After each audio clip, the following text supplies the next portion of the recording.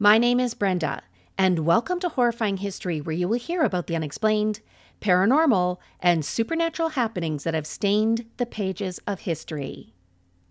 Today, my spooky friends, the episode you will hear will sound like a Halloween legend, but it is not. A dark and grisly vampire hysteria gripped New England in the 18th and 19th centuries, and it resulted in the macabre history that you will hear today. It also resulted in several people to be forever known as a vampire. Just a heads up here, my dear listeners, today we will be talking about desecration of the dead. Listener discretion is advised. Welcome to episode 119, The Last of the Vampires.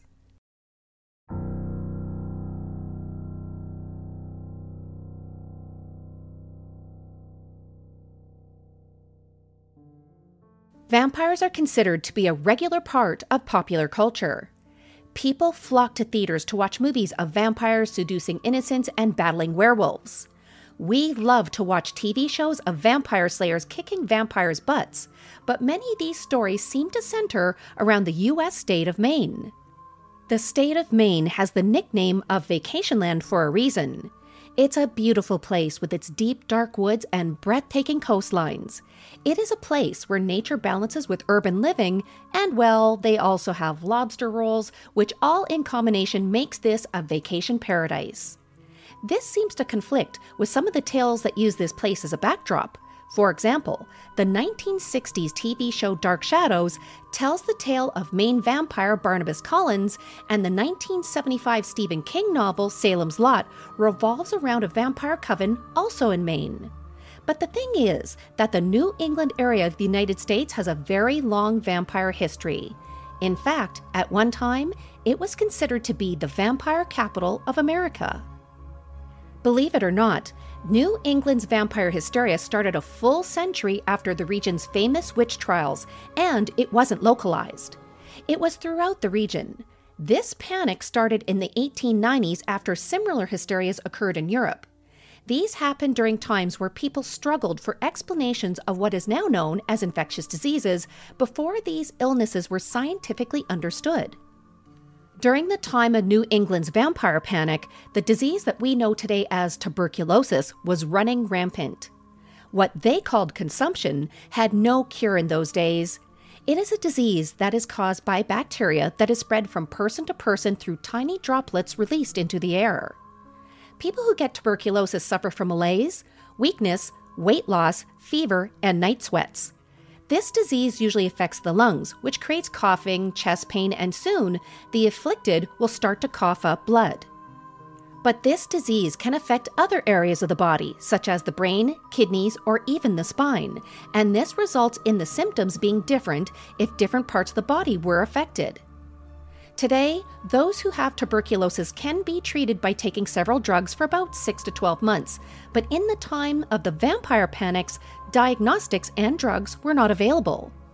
When people would see their loved ones suffering from the classic symptoms of a bloody cough, fever, and weight loss, it appeared to them that their loved one was slowly withering away or perhaps being consumed. Based on what they saw and with their lack of knowledge of this disease, it was believed that a supernatural creature or the devil himself must be responsible. But not everyone believed this. In June of 1784, a town councilman wrote a letter to the editor of the Connecticut Current and Weekly Intelligencer. He cautioned readers that they were being misled by what he called a quack doctor who was encouraging local families to dig up and burn their dead loved ones to stop consumption from spreading. This idea came from the legend that it is best to stop a vampire by digging it up and burning its vital organs. FYI, this didn't work. But it sure did help spread that vampire legend and hysteria throughout New England.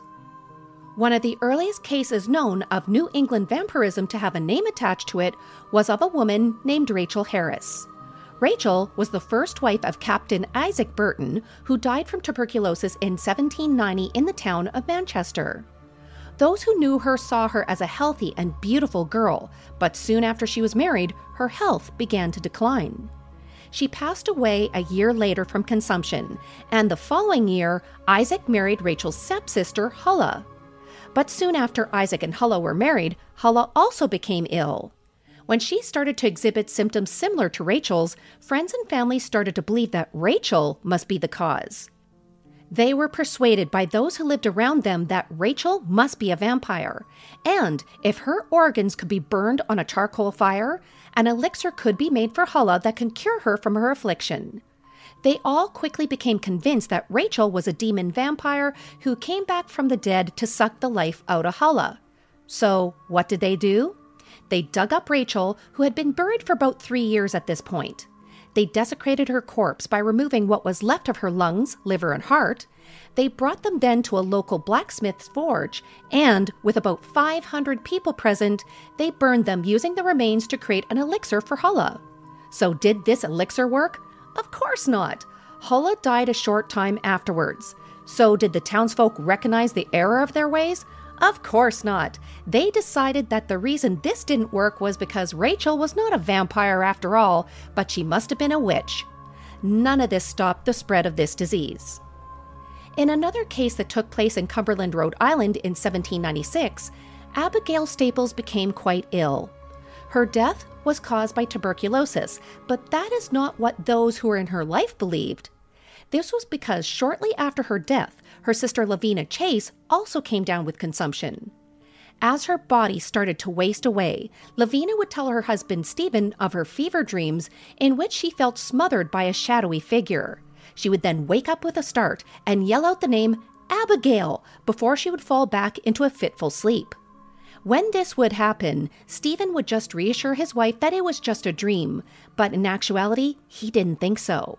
He decided to tell his father-in-law, Stephen Staples. Both men quickly came to the conclusion that it wasn't a disease that Lavina was suffering from. A vampire must be responsible, and that vampire had to be Abigail. Not knowing that it's a symptom of tuberculosis that makes a person feel like they have a heavy chest and also feel like they're being smothered, the two men came up with a plan. The two men decided that they had to dig up Abigail and possibly destroy her body in attempts to cure Lavina. But the two men did not just go out and dig her up. What they did was to officially petition the town council of Cumberland for a request to disinter Abigail with their promise of when they were done desecrating her body, they would reinter her body in a respectful manner. The council was not convinced that this was a good idea at all, but they thought that this could result in the peace of mind of those in the community. They then issued the following order, and I quote, "At a town council held at Cumberland in the county of Providence, being specially called and held on the 8th of February, 1796. Mr. Stephen Staples of Cumberland appeared before this council and prayed that he might have the liberty granted unto him to dig up the body of his daughter Abigail Staples, late of Cumberland, single woman, deceased, in order to try an experimental on Lavina Chase, wife of Stephen Chase, which said Lavina was sister to said Abigail, deceased.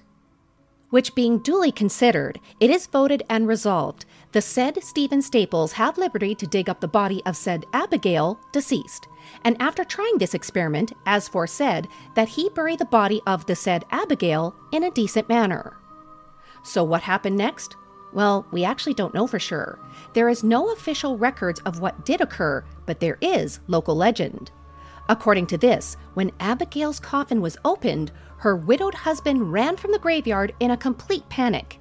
He never spoke about what he witnessed, but from that point forward, it is said that he was a changed man. Perhaps it had to do with the fact that he saw the decomposing corpse of the woman he loved in a casket, but many say that it was due to he saw her in vampire form. So what happened to Lavina? Nothing is known about her fate either, but we do know that Abigail was reburied in the Rhode Island Historical Cemetery, Cumberland, No. 17, in the Staples family plot. Interestingly, there also is no records currently known that tell us where Lavina was laid to rest. Our next tale today starts with a journal entry. On September 26, 1859, a man named Henry David Thoreau wrote, "The savage in man is never quite eradicated. I have just read of a family in Vermont who, several of its members having died from consumption, just burned the lungs and heart and liver of the last deceased in order to prevent any more from having it." Now, the ironic thing about this statement was that Henry himself was suffering from tuberculosis. He would die 3 years later without anyone suspecting that a vampire was involved, but the case he was talking about became quite famous in vampire circles. This sad tale starts with a man named Lieutenant Leonard Spaulding. In the 1790s, Leonard was desperate. 6 of his 11 adult children died from consumption, and now another of his daughters fell ill. He watched as the disease slowly sucked the life out of them, and as each of their caskets were buried. Now, what makes this case different than the previous ones is that it was thought that these family members' deaths were caused by a cursed vine. This vine allegedly burrowed itself along the family's plot in the local cemetery, and each time it would touch a coffin of a deceased family member, another Spaulding would die. So what does an alleged cursed vine have to do with vampirism? Through history, there have been accounts of predatory plants, and one of the beliefs in this area at that time was that vines had grown between buried caskets, and when burials in a plot become connected, another family member would die. Desperate to save his daughter, Leonard decided to act. The body of his most recently deceased child was dug up and burnt. They also cut the vine up that ran towards the grave, but that didn't work. When Leonard's son Reuben passed away in 1794, Leonard made sure that he was laid to rest apart from his other family members in hopes to break the curse that was stealing his children away from him.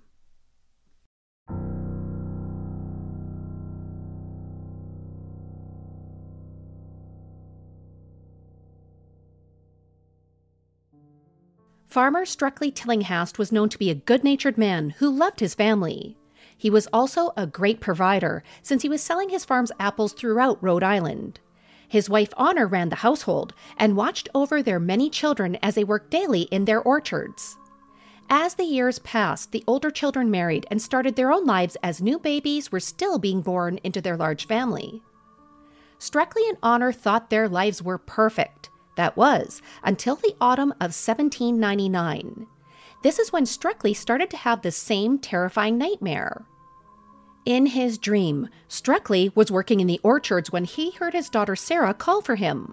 When he turned towards her voice, a cold wind started to blow up the apple tree leaves around him to a point he couldn't see.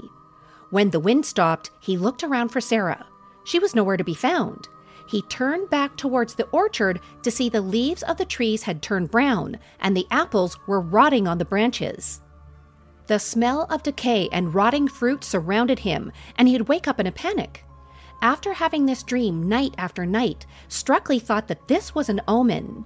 He was so disturbed that Struckley decided to speak to his pastor, who told him it was likely caused by anxiety about his upcoming harvest. Struckley decided that the pastor was probably right, and soon this dream began to fade from his mind. Meanwhile, Struckley's daughter Sarah had just turned 19 years old, and she had her whole life in front of her. She was a bit of an introvert and mostly kept to herself. She preferred to spend her time reading or doing needlework, but soon she would just stay in her room and only come down for meals. It became very clear that Sarah was quite ill, and she was soon diagnosed with consumption. A few short weeks later, Sarah passed away, but then her 9-year-old brother became ill. He started to complain about his chest was hurting, and when asked where, James would point to his heart and say, "Here, where Sarah touched me."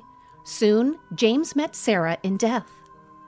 After James died, Struckley's daughters, Andreas and Ruth, also became sick.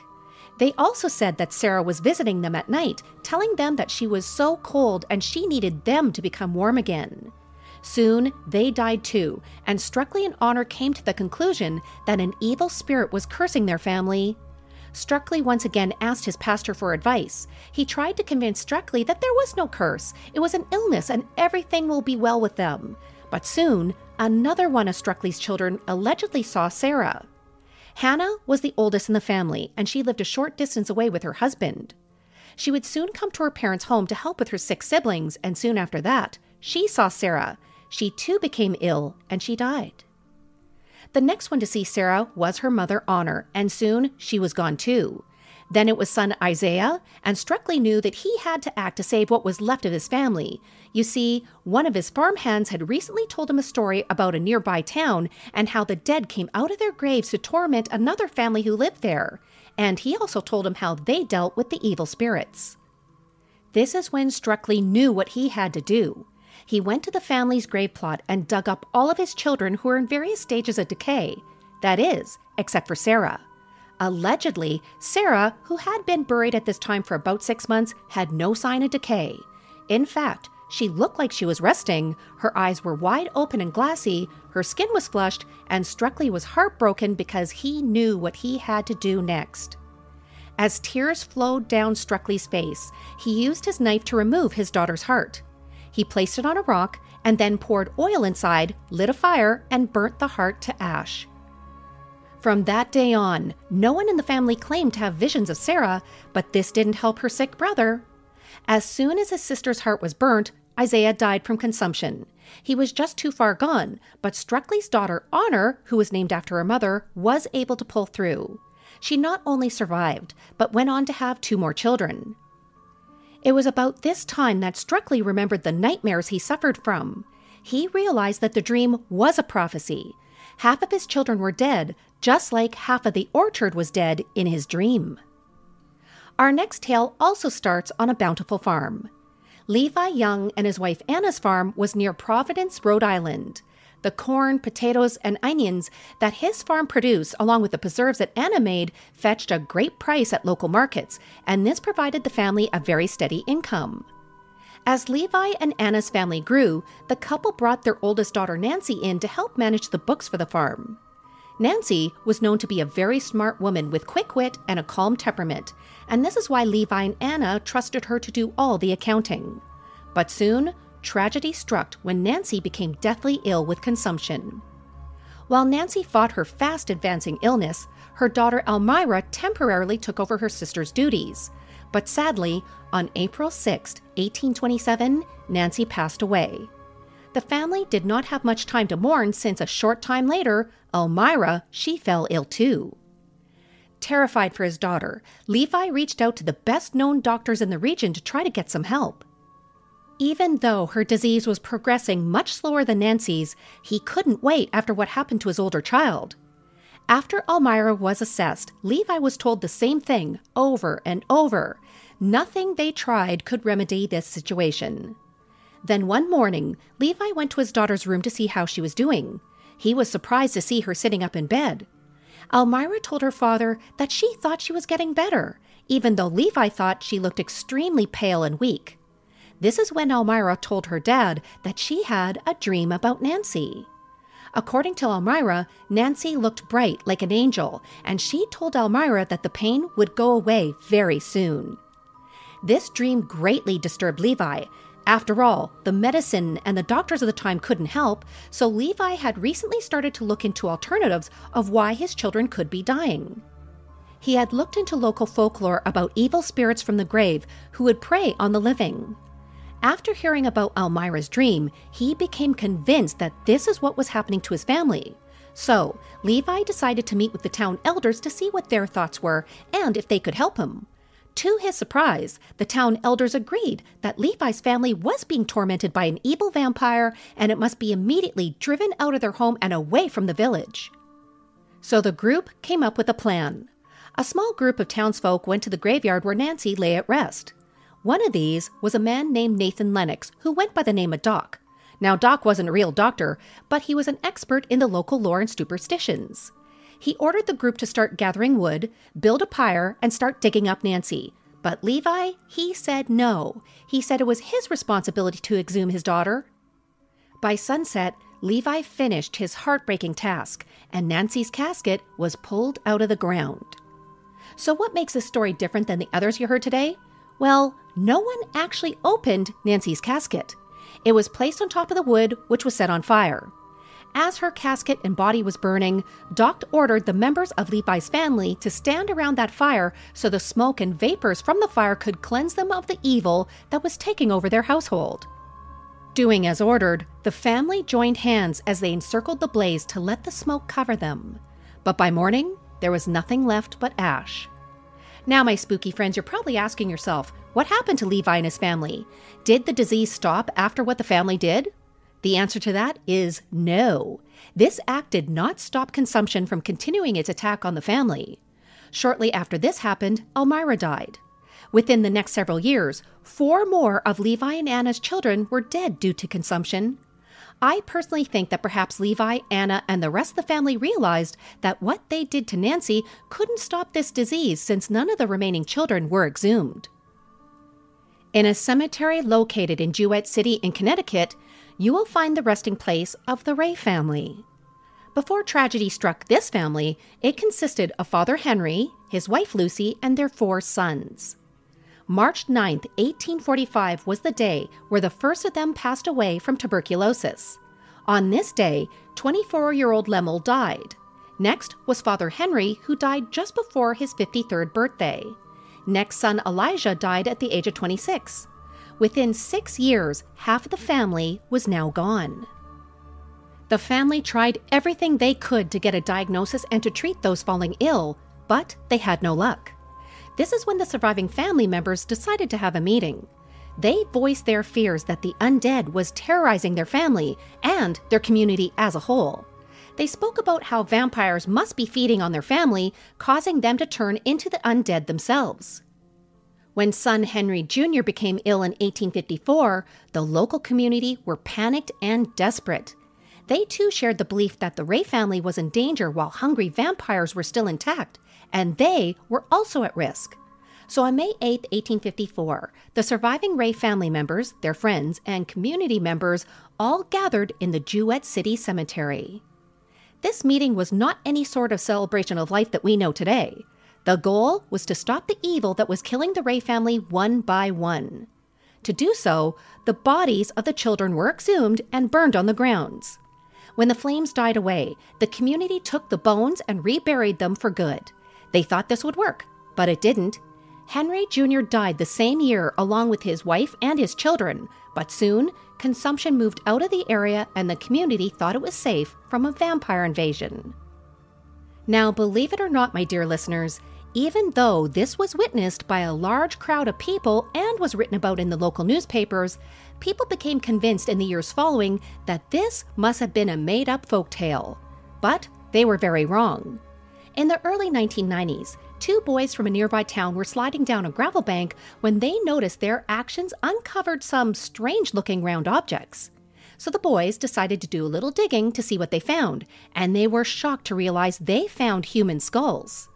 The boys immediately told their parents, who reached out to authorities. Within days, archaeologists discovered a long-forgotten cemetery, and one of these graves was very interesting. In one grave was a coffin that was marked JB55. Inside was a body of an adult male who was completely dismembered. His skull was pulled away from his spine and placed just inside his chest cavity. His femur bones were crossed in an X formation just below the skull placement. This grave was discovered to have all the identifying marks of local legend that indicated the person inside was thought to be a vampire. Researchers believe that the man inside laid at rest for about 5 years after he was buried in the late 1800s, and he was then dug up and desecrated to prevent him from rising.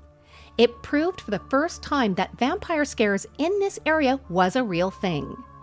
The other thing that was able to be proven was the cause of that scare. Analysis of these bones showed that JB55 had tuberculosis, which caused his death. It would only be a short few years after this that people would realize that the real evil of the community was disease and fear. Our last vampire tale today is probably the most famous, the tale of Mercy Brown.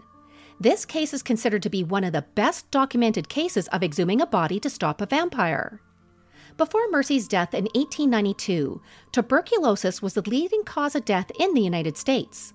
Since doctors didn't know what caused it, there was no way to treat it other than get some rest and try to get some exercise. Clearly this didn't work, since the death rate concerning consumption was 80%. Everything started when farmer George Brown lost his beloved wife, Mary Eliza, to tuberculosis. Soon, Mary Eliza was followed to the grave by her oldest daughter, Mary Olive. Then in 1891, George's daughter Mercy and son Edwin also became deathly ill. Edwin decided to travel to Colorado Springs with the hope that he would be able to recover in a better climate. But he returned the following year to their home in Exeter in even worse shape. Soon, Mercy passed away at the age of 19, and Edwin was deteriorating quite quickly. George was now desperate, since nothing medical seemed to be helping. He started to listen to some of the local townsfolk who would tell George about the legends of vampires and how they fed on the living in bad health. They told him when the members of the same family started to waste away from consumption, it was caused by one of the deceased draining the life force from their living relatives.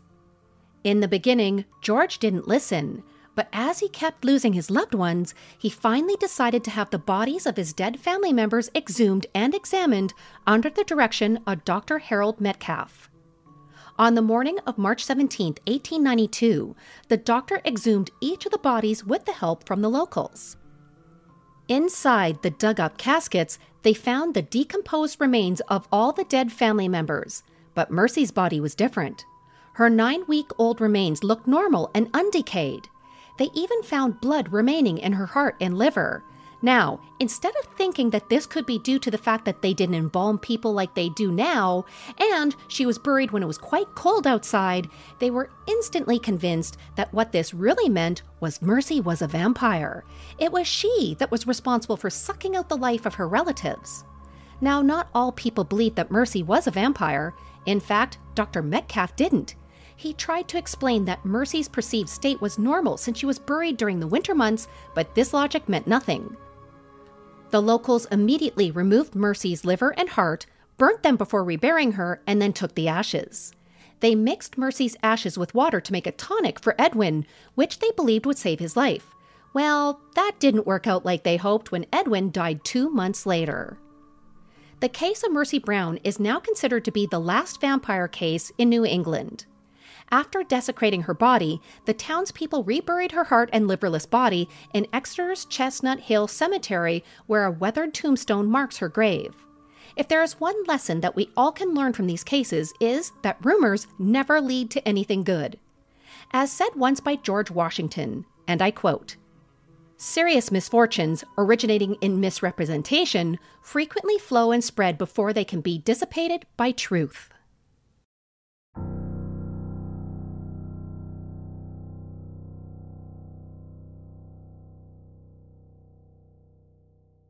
Thank you all for joining me for our latest episode of Horrifying History. Join us on Facebook at Horrifying History, on Instagram at Horrifying_history, on Twitter at Horrifying HIST1, or reach out to us by email at horrifyinghistory@outlook.com and tell us your thought on vampire panics. Do you think if we were able to give today's explanation on what tuberculosis is and how it works, that these events would have ever happened? Now, if you haven't done it yet, please remember to hit the subscribe button for our show. For when you do, not only do you let more people know about our podcast, but you download our next episode on its day of release. It's a great way not to miss our next episode, The CIA and Ernest Hemingway. If you would love to take home a piece of horrifying history, you really should check out our store. You'll find some great items by going to redbubble.com and by searching for Horrifying History in their search box. And if you want to get a bunch of amazing perks like ad-free episodes, free merch, additional content, and much, much more, we are now on Patreon. Go to patreon.com/horrifyinghistory to sign up today. Thank you all for listening. And until next time.